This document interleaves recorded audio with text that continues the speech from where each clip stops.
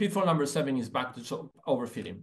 So backwards overfitting occurs when the test set is utilized multiple times, right? You, let's say, come up with a model, run a backtest, it doesn't look good, then you go back, change the model, run the backtest, now it looks a little better, change something, and you do that multiple times until eventually you end up with a backtest that looks good.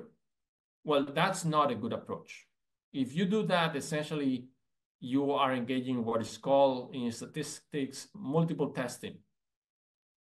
And multiple testing means that you can achieve any Sharpe ratio, any p-value that you want just by increasing the number of trials, even if there is no predictive model, no predictive power in the model.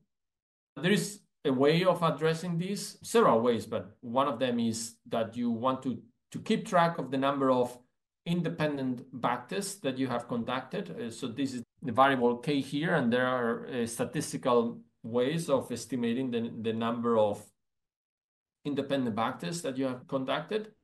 And the second one is, what is the variance across the Sharpe ratios that you have estimated? And once you do that, now you know what is the expected value of the maximum Sharpe ratio.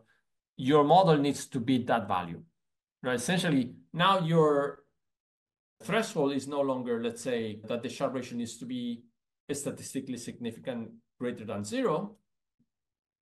Now, as your number of trials has increased, the more trials, the higher is your hurdle, and you need to make sure that the Sharpe ratio that you obtain in your backtest overcomes that threshold.